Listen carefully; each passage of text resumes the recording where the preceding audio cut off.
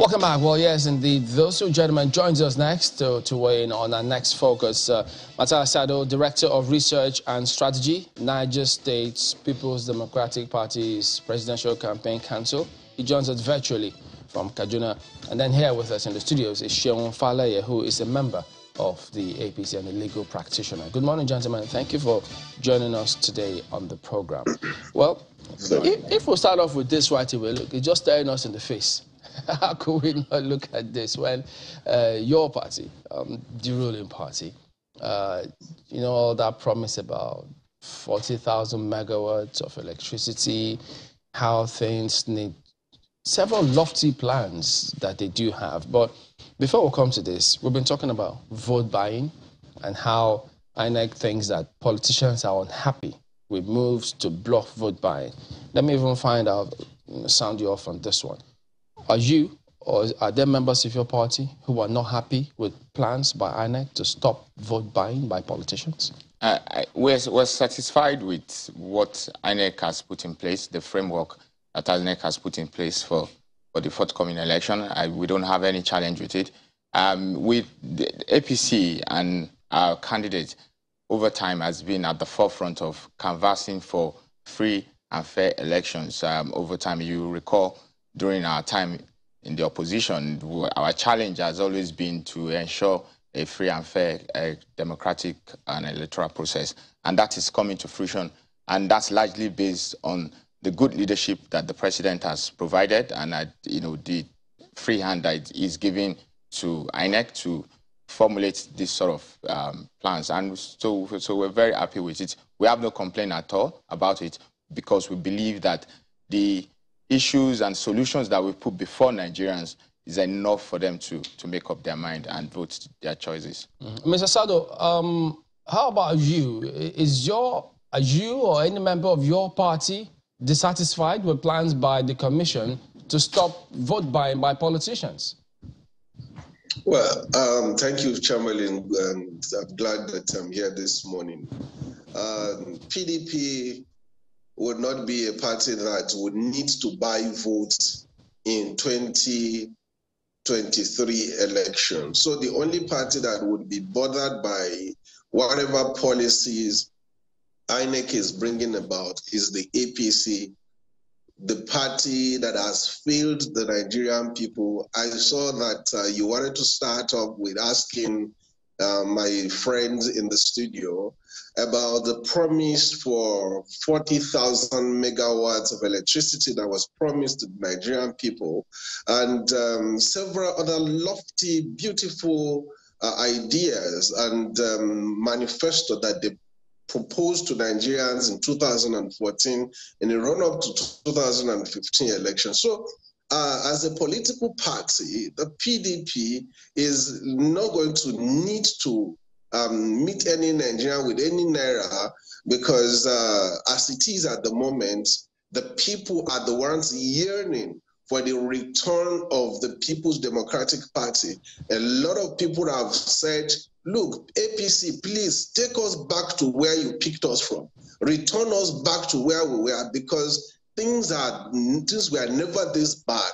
We have never had this bad as a society. So why would the PDP be even thinking or bothered by that? I think it's obvious that the only political party that would have the need to look for voters, to induce voters with their money is the APC. So that question is not, as far as we are concerned in the PDP, it's not necessary for us. Well, what we are focusing on is providing for Nigerian people the alternative.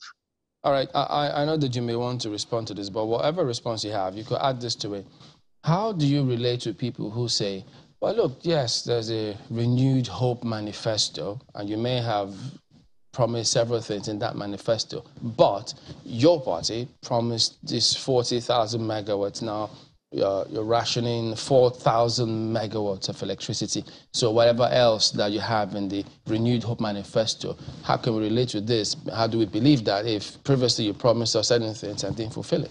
I think it's rich coming from a representative of a party that spent billions of dollars to deliver power and couldn't deliver anything. If they had spent that money judiciously, we would not be in this situation that we are. But having said that, this government, this present government, you will know, has spent considerable amount of time, resources, and money to begin to deliver the sort of power that are generated into homes by investing considerably in our transmission and distribution capacity. And that will continue under Asiwaju.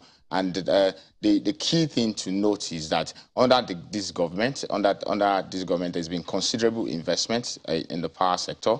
And of course, the difference between the previous government and this government is the ability to commit those funds to actual delivery of these projects, which was lacking under the PDP. If those things have been done, we would not be where we are today. So what do we have to show for the funds now, which is it has been committed to those projects? You must understand that there's timeline between projects initiation and undertaking of those projects and the delivery. What we're seeing at the moment is the investment in that sector to ensure that our transmission capacity is able to transmit the power that we're generating. The fact is that there's no power to at least about 8,000 to 10,000 megawatts of power available. What we have seen is a lack of investment in the transmission capacity which this government has done. Didn't the party know all of that before they went about the promise of 40,000 megawatts?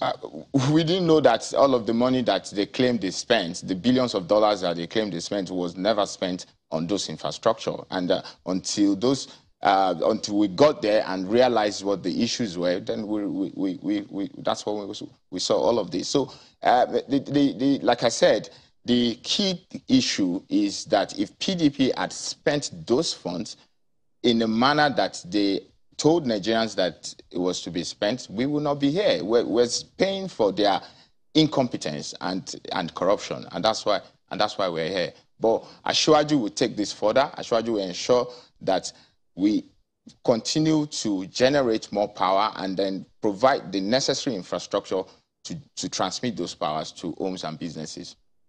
I always find it very interesting when things like vote buying are mentioned, and then all of a sudden, all of the parties become saints in the business. I wonder if INEC was talking about me then. If everybody says, no, I don't know anything about this, does not apply to me.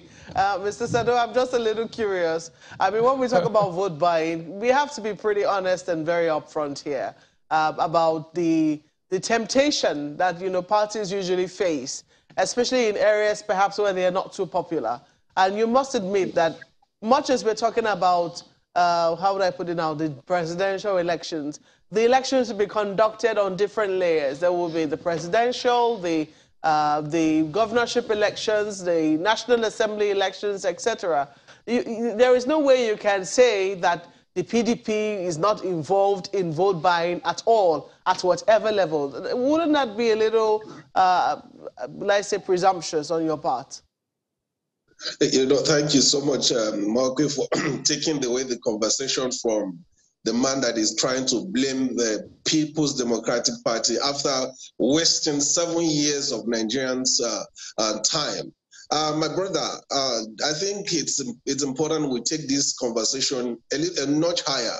I was a supporter of the APC, the presidential candidate of then the APC, General Muhammadu Buhari. I was a supporter because I believed that he was coming in to change the narrative. I didn't expect that he was coming in to come and give excuses and blame the PDP. And now, having said that, as it is at the moment, the PDP is reaching out to every single citizen of this country. And as a matter of fact, the citizens are the ones that are clamoring for the PDP. The people are the one. I am on ground. I am right. I've several times been at my constituency.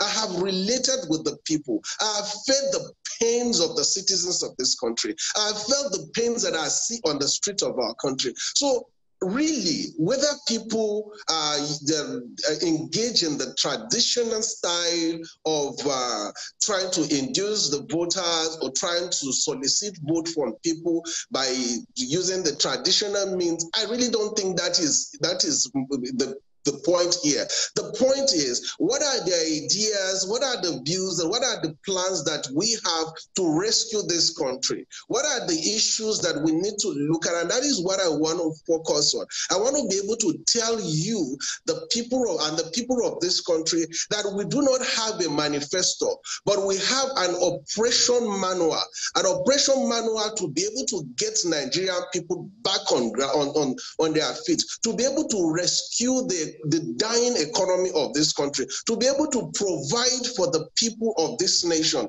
and get them all working again. That is the document that Alhaji Atiku Abubakar has, and that is the document that I want us to focus on. How do we intend to lift people out of poverty? How do we intend to create 3 million jobs every year? These are the plans, these are the fantastic plans that we are not going to come in 2024 to give excuses, but we are coming with results. A party that promised the people a whole lot of things in 2015 and today cannot deliver it, and all that they are trying to do today as at now is to blame the PDP. Should we take that party serious? Okay. Should we have just a moment. Now, it is interesting that you say you were also a part of the PDP, well, a part of the APC at one time, and that you left because you were disappointed. It's interesting that the person whose votes, or for whom you're also canvassing votes now, was also a part of the PDP and at some point, and then part of the APC,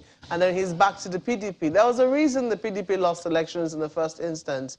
Some people will say that it's because it's lost the trust of the people to be able to carry on with its manifesto. Why do you think that the people deserve your trust this time around? Amalque, thank you so much for that question. See, one thing that I thank God for Alhaji Atiku Abubakar's life for is the fact that he has continually looked for, yearned for a better Nigeria. His desire has been that we should be able to have a Nigeria that works. That is why in 2003, he stood up. He wanted to challenge his the president. In 2007, he ran for president. In 2011, he also wanted, because the idea that he carried in his bosom is to be able to have a Nigeria that is the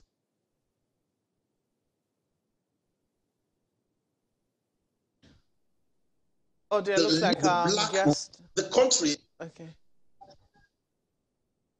Looks like our guest online, it's a bit frozen. But let me come to you, Mr. Shea, or Mr. Yeah.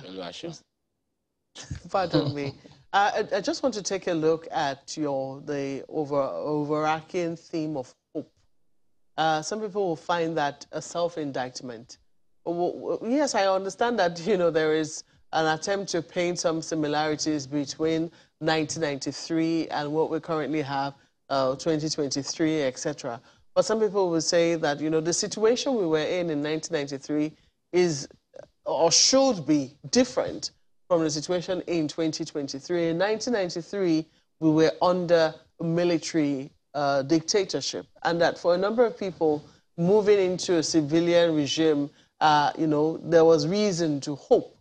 When you use that same campaign mantra of hope, it could be self-indicting in the sense that it means that people are currently in almost a state of despair, and you're asking them not to give up hope. This is in a situation where your party is still controlling majority of states and is still the party at the center of power. So when you tell them to hope, are you telling them, are you acknowledging that things are pretty difficult? Are you acknowledging that things are not what you promised that it will be in 2015 when you took over? No, that's not the concept behind the manifesto mantra. The fact is that as a people, as a person, you always have to hope for a better, future. You always have to hope for, better endeavors in the future. So really, it's not a reflection of where we are. If you look at our manifesto, there are three basic issues that all of that manifesto has, is seeking to achieve based on what we put before Nigeria, is to continue the job of securing Nigeria for people to go about their economic activities and, prosper, is to create jobs by bringing in the youth for, gainful employment, create jobs and economic opportunities for people, and most importantly, to improve the well-being of Nigerians. All of the plans from transportation to infrastructural delivery to agricultural enhancement and productivity is centered in our belief that all of those activities can enhance our economic opportunities and therefore provide jobs for Nigerians and enhance their standard of living. I find it a little interesting. You're not talking about consolidation. I mean, someone would say consolidation 2023. You're not talking about, I don't know, I'm not the one to be providing ideas for you. The thing is, I mean, that's when you talk about hope, that's essentially what it conjures. And some people will say maybe it's even apt, because when you hear the fact that 133 million people are living in poverty or have, are impacted with multidimensional poverty, of course, those kinds of people need, I mean, so if you... the citizens certainly need to hope. But all of this has happened under the watch of the APC.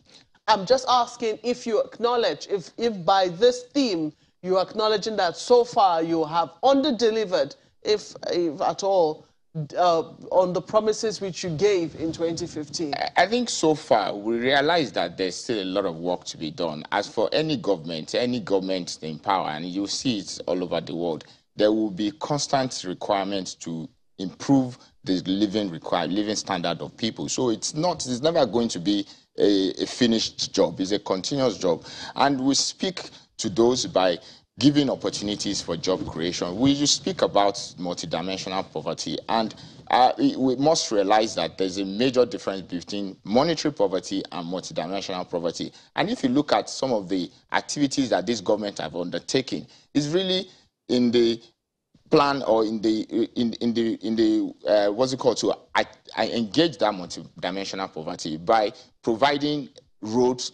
Those are really providing access to basic infrastructure, and those are the things that really speak to reducing multidimensional poverty in Nigeria. So the government itself that commissioned the report knows that those data are important for planning, and it's in that data that you then begin to engage in planning to reduce those issues. And so it's never going to be a walk in the park. It's not an end in itself. Every government will continue to deal with the issues of security. We continue to deal with the issue of healthcare, the social issues that will enable the workforce to be productive. And that's what we will continue to do under Asiwaju Bola Ahmed. Let's bring in our colleagues from Lagos. Well, thank you, Chamberlain. Let me begin with Mr. Sado, and I hope we have him back. Mr. Sado, are you still with us? I'm here with you, Ayo. All right, thank you. Well, most of the time when we talk about issues like this, what I see is we're always talking about the center, the presidency, the federal government. I can't hear your question, Ayo. Okay, can you hear me better now? Okay, what? Just speak out loud a bit. I can't. I'm struggling to hear you.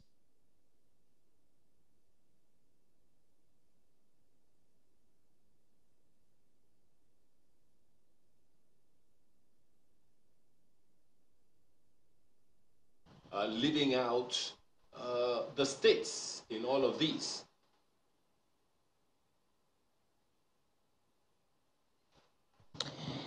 Okay, Mr. Sado, for me, I'd like, to explore a bit more your candidate's position about privatizing the refineries if elected president. Quite a bit has been, said about that. I hope you can hear me better, more clearly than you were hearing Ayo.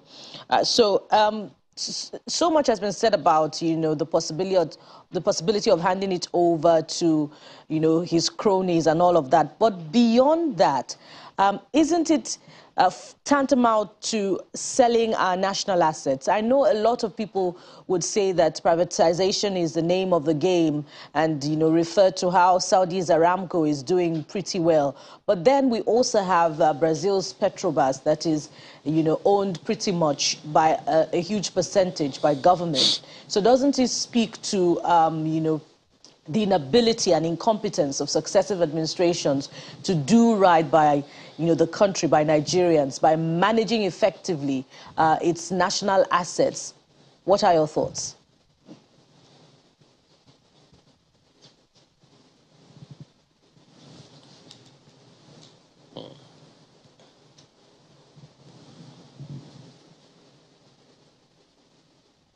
Mr. Sado, please confirm that you can hear me. I think we might have lost Mr. Sado at that point, but we'll try and get that connection back and sort that out. But the point you were making about monetary poverty and multi-dimensional poverty, but wait a minute. Okay, we'll sort that out and get back to him. So were you trying to understand that point? Were you saying that we're better monetary poverty-wise, or what exactly? No, that's not what I'm saying. I'm saying that we need to dimension the difference between poverty, monetary poverty. The report did state those. And yes, and multidimensional poverty. So if you talk about our multidimensional poverty numbers, then it looks, it's 130, 133. But in terms of the monetary poverty, it's much more lower than that. And it's so that people understand what the issues are and speak to the lack of access that multidimensional poverty connotes, and then see what government is doing to breach those access deficits or those challenges. And like I said, it's about providing access to healthcare, providing access basic infrastructure of like road network to allow people to get to schools, to allow people to travel much more quicker and faster. Those are multidimensional issues that add to the poverty challenges that we have. And it's important that people see what government is doing to bring that down. But having said that, I heard what your colleague was trying to say about local politics and local government, and government being really, our focus on government is really at the central level. And I do believe and I agree that Nigerians must pay attention to the lower level of government, because that's really where the impact is. It's the local government that deals with our sanitation issues. They deal with our primary healthcare challenges, which also speak to some of these multidimensional challenges that we're talking about. And we urge people to take interest in governance at that level, so that we can have a development that is all-encompassing rather than focused at the federal level. We do have Mr. Sado back. Mr. Sado, could you go ahead? Yes, we lost you at some point, so I don't know what part of the question my colleagues asked that you heard. Did you get any part of it? No, I think I can hear the Abuja studio very clearly, but Lagos studio seems to be lost at my ears. So. Well, they were talking about how we needed to focus a lot more on what's going on with the states. And as a matter of fact, in this poverty report that was published, Sokoto, which happened to be state, PDP, even though some say, look, what does it matter? But then it's a measure, isn't it, of some of the policies that your party is out there operating and executing. So if at that level they're not able to get it right, it raises a concern for some persons that probably are at the center. Are these kind of policies too that we may see playing out? All right, thank you so much, Amali. I think to respond to my colleague in the studio there, who mentioned that the monetary poverty and multidimensional poverty are different. Well, I don't know what that definition is, but as a Nigerian citizen, I know that the money in my pocket is worth less than it was worth in 2015, and the things that I'm able to buy today are far more expensive than the things I was able to buy in 2015. So if you are talking about whether the multidimensional poverty does not define what is happening in this government, I think he's trying to be clever, but I believe that Nigerian people understand this, and Nigerian people have seen that the PDP is the only solution to the problem of that the APC has created in the country. Now, about the multidimensional poverty and picking on my DG, who is the governor of Sokoto, and let me tell you something. I think like what I wanted to focus on was to focus mostly on the solutions to the problems that we are facing as a country, because I believe that is the conversation that we need to have now, whether be it APC, be it PDP, or be any other political party. At the moment, we should be looking for a consensus to have an agreement on the solution to the issues of this. Just a brief one quickly before we go. So these solutions that you speak about, I mean, they are within members of your party. Is it that Sokoto State, for instance, the party couldn't have advised them to implement some of these policies to ensure that the people's lives are a lot better because they're at the bottom of the ladder with this poverty report? You see, here is what I have to say to this. You know, for the beginning of our conversation, I did mention that we in the People's Democratic Party and our candidate has the operational manual to fix this country. I'm a mechanical engineer. I've had to solve problems in several equipment, several machines, and all that we need to do is to have an operation manual to be able to address whatever issues we're having with the equipment. So all right. about whether we need to go. We're out of time. But unfortunately, I'm sure they got your point. But you say that PDP, you have the operational manual. The PDP has the operational manual to get Nigeria working. All right. We'll have to thank you for coming on. To be honest, just if I may add, the operational manual that PDP has is selling Nigerian assets to their private cronies. Their principal has done it before. All of those companies are nowhere to be found. Well, there are two different things: privatization. Yes. And when you say selling, yes, it connotes something different. That's what he did. All right. We'll thank both of you for coming on. Sean Faleye and Mataya Sado, members of APC and PDP, talking about what there are several various principles will do. They all say they have the magic bullet. Well, thank you, gentlemen.